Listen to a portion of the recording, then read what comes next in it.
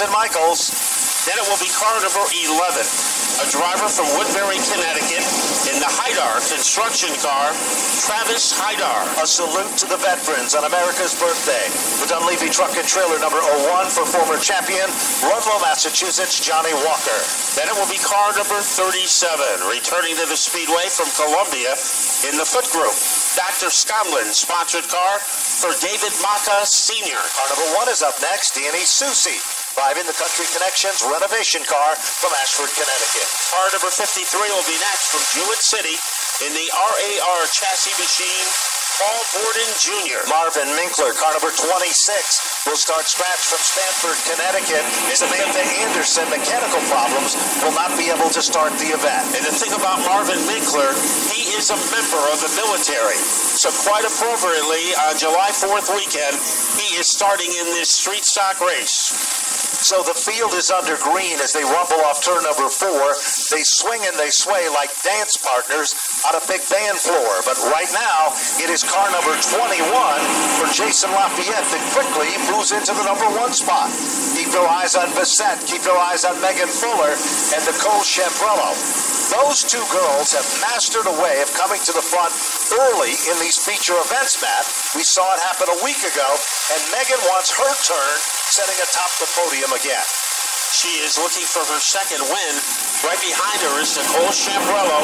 On the inside is Suriello, but he can't keep up with Megan Fuller. Now attacking on the outside, Nicole Chambrello making a move on the inside of the 77 car. That is Tess Spire in the Riggs Sisler machine. So the ladies are moving to the front, but right now Jason Lafayette is trying to hold off George Bissett Jr. for the lead. At the start of this season, I don't think anyone expected Lafayette to be as strong as he has been. But keep your eyes on a second-generation driver. They say the apple doesn't fall far from the tree, but car number 39 is making its presence known for George Bissett Jr. The orange and white creamsicle car is all over the back bumper of our current leader as they continue to rumble into turn number 2. Meanwhile, the girls have got their own 3-car battle going on, Matt, for that 3rd spot. And Nicole Chambrello trying to take a peek inside of Megan Fuller. Didn't have enough energy to make it happen. And look at George Bissett Jr. I think that car should be sponsored by Good Humor, as a creamsicle trying to melt down that number 21 of Jason Lafayette. There's no question about it. There's good racing action. As now, Johnny Walker, whenever he comes back to Stafford, he comes with a mission. And we are seeing that mission exactly as we speak. Great racing action up front. And Walker now tries to get down underneath Tess, but can't do it. But look at the Lasco number 39 car, the creamsicle car, all over the back bumper of Jason Lafayette, who started this event in the number 2 position. And Jason Lafayette has knocked on the door all spring and all summer and has been unable to get that first win in a street stock. So here comes Bissett. He wanders to the outside, looking for some fight from the outside. He can't find it. Megan Fuller doing a great job holding off Nicole Chambrello. So Megan Fuller looking for a podium as she leads a 4th place car by about the length of a cue stick. Here comes Bissett to the outside, but the yellow comes out. So we are on hold. Now, if you have lost your cell phone, a phone has been turned in to the office. So if you're missing a phone and nobody can call you, you can go to the office to describe your phone and claim it. So if you are missing your cell phone, there is a good chance we might have it for you at the track office. Well, here they come, Matt, rumbling back to the stripe.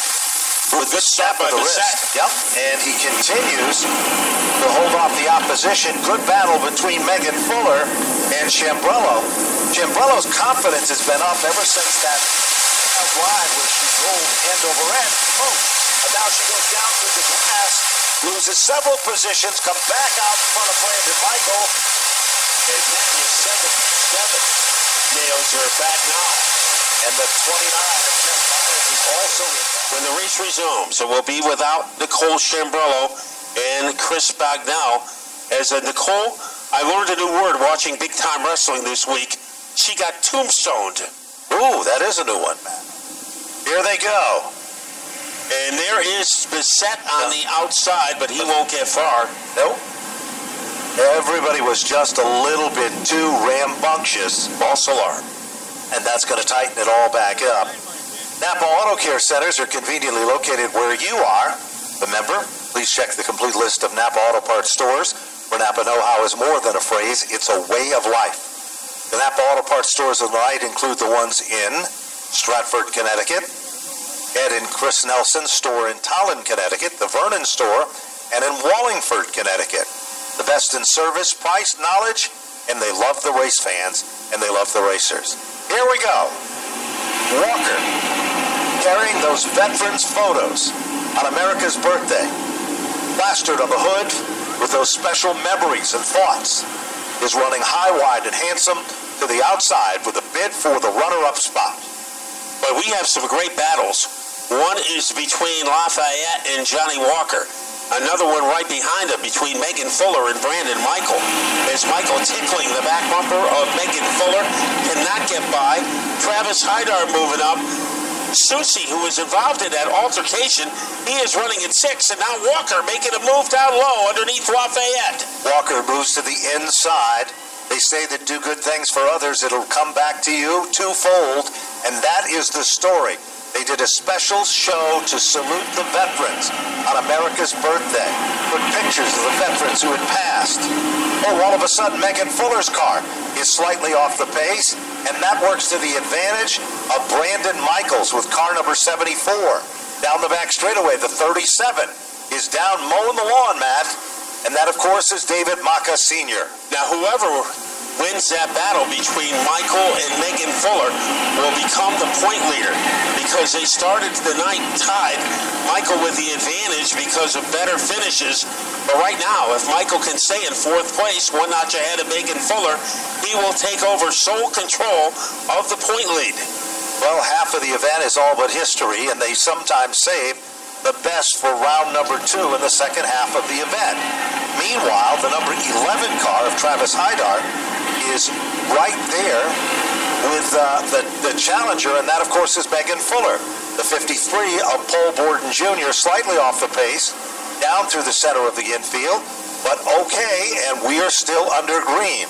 But there's no question about it, he might be a youngster, but he's a chip off the old block, and that is the driver of the number 39 for George Bissett Jr. The creamsicle machine is looking racy at the point. Walker is trying to reel him in, Matt, but the times are about the same between first and second. Borden now pulls to the center of the infield. He's out of the competition, but look a little further back. We've got 3 cars contending again. Tess Byer, Megan Fuller, and Travis Hydar. And Megan Fuller, she is almost wallpaper to the side of that Travis Hydar car. Up at the front, George Bissett.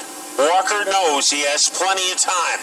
This year, street stock races are 20 laps of duration, so that gives Walker some time to operate as he continues to narrow the gap that separates him from George Bissett.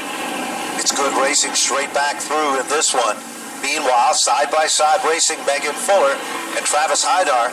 Megan's car seems to have developed some type of a problem with less than 5 circuits remaining. A high 5 comes out from Byron Callum on the starter stand with 5 circuits to go. Brandon Michael is closing up the gap, and all of a sudden the Lafayette machine is getting looser and looser as he continues to fight that race car because he wants a good podium finish here in tonight's program for the street stocks. But the plot thickens at the front as George Bissett, the lead, is disappearing.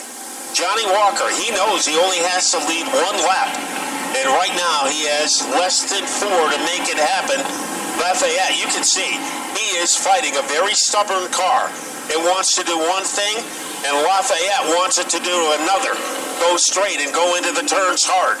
Walker is closing up the gap, and Bissett's machine on the last circuit by was literally sideways in turn number 4. Johnny Walker, the champion, the veteran salute car, is running and closing up the gap ever so slightly. He narrows it down. 2 car lengths on the last circuit. Here was where Bissett had the problem. This time he comes through with ease. Popsicle sticks are up. 1 mile left. Matt, does Walker have anything for Bissett, or will it end the way that we see it? Well, Walker seems to have some energy, but Bissett driving a flawless race, hitting his marks. Here he comes out of turn number 3. Walker running out of time. White flag lap, and it's a one-lap showdown between George Bissett Jr. and Johnny Walker. Walker continues to reel him in, but Bissett holds on as they head down the back straightaway. Final time down the long back straightaway here at Stafford. Bissett is there. Walker wheels him in. Less than a car length. They come off turn number 4. Walker's getting closer. Bissett holds on. Ladies and gentlemen, George Bissett Jr. has done it again. Johnny Walker to finish in second. Lafayette for third. Brandon Michael to finish in the 4th spot. George Bissett as we go to Napa Victory Lane and send it to John Gates. Go ahead, John. Okay, coming down on the ground and coming down hard here in the feature event with another win. Win number 2 this year for George Bissett Jr. Georgia, man, you had that car rocking and rolling tonight. Yeah, we had a great car, battled a little bit tight in the heat race, made some good adjustments. Can't thank all my outstanding crew enough. We put countless hours in this. I got 6 hours worth of rap job I did, and I'm so glad I'm tearing it off. But I can't thank all the guys enough. It's unbelievable. We're here again. Coming for more, and I just can't thank all my sponsors, like all the contingencies at Stafford and stuff like that. They do a lot for this track, and I appreciate that stuff. So I want to thank Lasker Roofing and Sheet Metal, Associated Lightning Rods, because we don't have their sticker on it, unfortunately. LaJoy's Auto Wrecking, Bagel Man, Fine Line, Goodell Mechanical. There's so many. Northeast Carpet, F&M Electric Supply. I just can't thank these guys enough. Well, you had some good battles out there. Johnny was coming out strong there towards the end. Were you getting a little nervous? Kind of, not really, but I was just making sure I didn't send it in there too hard, get loose and have him get underneath me. But, Johnny's a really good racer. It's cool to see him back and, finally beat him like this, so it's awesome. All right, there he is, George Bissett Jr. He goes into victory lane here in our street stock main event. What a run for the Lasco number 39 machine. Let's talk to our second place finisher. It is Wicker, Johnny Walker. Johnny, man, good run. Good to see you back here at Stafford Motor Speedway, and you got to be happy to be back. Second place, not quite what you wanted, but not a bad run. You were coming out strong. Yeah, but having to take a couple weeks off to get our engine put back together kind of put us behind the 8 ball. We had to start back in Rhode Island somewhere, but we were able to get up, to second, and I was trying to wheel George in. Maybe another 5 laps, I might have had something for him, but he's great, and glad to see him, come home first. I got to thank my sponsors, Dunleavy's Truck and Trailer Repair, Marquis Landscaping, Rat Out of the Machine for putting my engine back together. Let's see, Williams Race Gear, Berardi Transmissions, my crew, my mom, Rob Walendi from Pioneer Valley Wheel Repair, Jeff Ramsey Carpentry, let's see, Napa, Stafford Speedway, my Turn 4 crew, everyone who's helped me, we were running this hood in honor of all the fallen soldiers. If you look on the hood, we have portraits of about 6 or 7 fallen soldiers, so I'm happy to be able to put that thing up here in Victory Lane. And we're happy to have you back here in Victory Lane, Johnny. Another good run. All right, yeah, I don't know when we'll be back. Money's kind of tight. If we could land a sponsor here or get back here a little bit more, that'd be awesome, but right now we're looking forward to maybe coming back September. All right, give it up for Wicker, Johnny Walker, second place here tonight in the 0-1. Let's talk to our third place finisher, Jason Lafayette. Good to have you back here in Napa Victory Lane. And Jason, man, the 21's getting quicker and quicker. I can't wait to see that thing in Victory Lane. Yeah, thank you. I mean, my crew worked so hard on it. The Lavoys, they help out. G. McLean, I don't know. I just can't think of who else helps out right now. Sorry. But, yeah, great run. The car, we just keep getting stronger and stronger every week. And you'd be amazed at what little nitpicky stuff makes these things faster. Look for this guy in Victory Lane real soon. Jason Lafayette, he drives that blue number 21 machine here in the street stock division. Let's go back up to the tower. Well, thank you very much, John.